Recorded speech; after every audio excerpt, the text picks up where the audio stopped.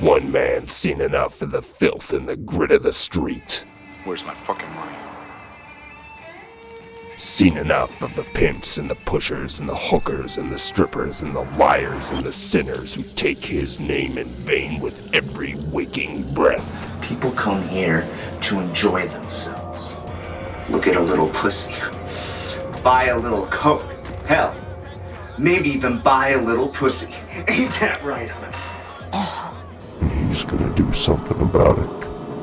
With a hammer. In the name of Jesus. Orland, come out. Show yourself like you show yourself to everyone else. Cross-bearer. Jesus Christ. Serial murderer. See it. Or maybe he'll see you. I silence you now in his name. Cross-bearer. You just killed my steady pussy. It's time to kill. What's up, guys? How's it going? I've been gone. It's been a long hiatus. No new reviews up, so I'm going to get this over with. I want to do a video today. Today's the day. I am reviewing Adam Ahlbrandt's Cross-bearer.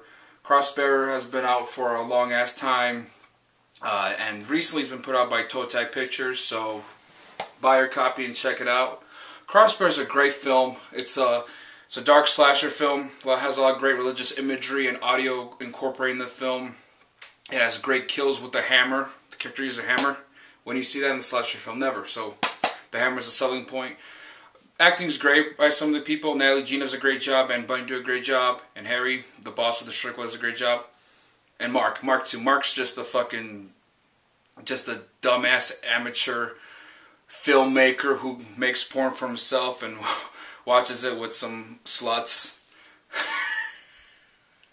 I need a champion to box my pussy. I'm paraphrasing.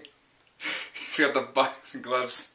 It's just, Mark's such a dorky character. You see some extras porn he makes in the film. So, yeah, it's a great film. It does have a few issues, though. It has some jump cuts.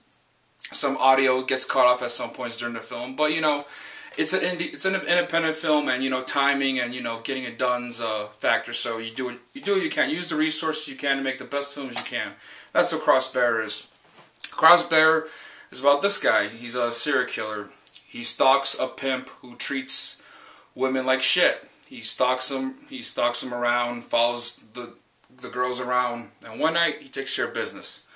He decides to kill one of the pimp's friends who's snorting coke, and while handling a bong at the same time and throwing up on the pimp's girlfriend, there's like, you see green ooze vomiting all over her ass.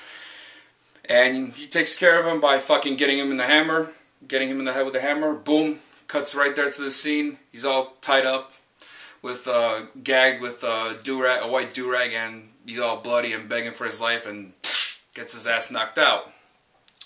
So after this, we are introduced to another character, Natalie Jean. Natalie Jean and Bunny are lesbian lovers. They're a couple in a relationship.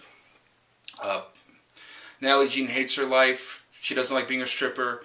Her and Bunny want to escape and have a great life. They want to go to Greece. They want to have a wonderful life and be wonderful, hot, beautiful lesbians. So, you see Natalie go to work in the strip club. There's a lot of scenes of tits and ass, and oh my god, I just want to...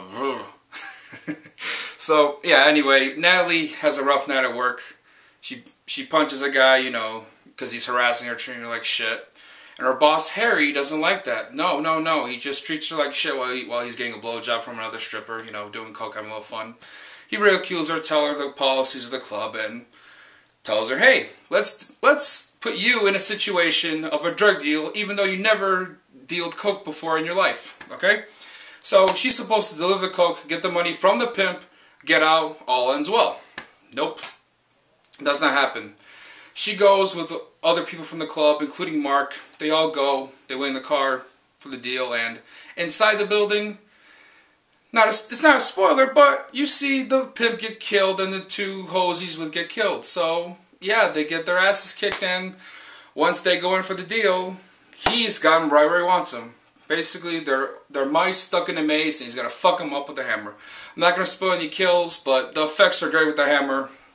Like I said, it's a great film. Natalie Jean does a great job. I think you really feel for her character in Bunny. You want him to have a happy life, but you know, it just doesn't. You know, films like this don't have a happy ending. I'm not gonna ruin the ending or anything else that happens, but you see a lot of killing. And you see a lot of foreshadowing with Bunny, with her character, what happens to her. You see foreshadowing. That's all I'm going to get into in that perspective. But it's a great film. Like I said, great camera work with Crossbear stalking the women and the pimp with his black and white, you know, picture quality handycam, you know, stalking them. Great kills, you know, great story. I think it's overall great. I do wish, though, that it had more scenery, like more stuff than just a basement, not a basement, but the rundown, you know, apartment complex. But what can you do? But budgetary constraints happen, and, you know, issues happen on set with any film, especially independent films. You only get so much money. You could incorporate all that you can, and, you know, you still try to make the best movie you can, and that's what you get with Crossbear, like I said before. So, Crossbear, I enjoyed it. I recommend people check it out and buy it. I'm not going to ruin anything for you what happens once they enter the abandoned complex. Not going to ruin anything, but there's a lot of religious overtones, and there's a lot of cuts with a lot of religious imagery, and there's some issues with the camera and the audio, but what can you do? Overall, it's a great film. I haven't seen Adam's other work yet, but I'm definitely willing to check out anything else, so I'll try to buy more of his stuff in the future. Everyone, I think, pretty much has talked about this film. I'm not going to ruin anything. So, yeah, Crossbear, this is still available on ToeTag. I don't know how many copies are left, but mine's 112 out of 1,666 copies. So, definitely check it out while you can. Get this at ToeTag. Support Adam, you know, support Fred Vogel. It's really awesome that Adam got something from a company like ToeTag, so he's getting well established out there. He's going to horror conventions and stuff and promoting the Sadist Hunters Cemetery, whatever else he's got planned in his future. So I'm definitely looking forward to seeing more what this guy does. Adam, thumbs up. Natalie Jean, thumbs up. Bunny, thumbs up. Fucking everybody in the film, thumbs up. Not going to ruin much for you. Just check it out. Great film. This is spoiler free. So there's the back. See the bodies there. So yeah. I haven't done a video in a while, so forgive me if I'm not going into detail a lot or whatever. I'm just busy with stuff. So enough of that bullshit. Crossbear, check it out. Highly recommend it. I'm done. So, that's out of the way. I will be back with some new films. I got 100 Tears, My Name is Ed by Anonymous from Shane Ryan. I'll try to do a video when I can.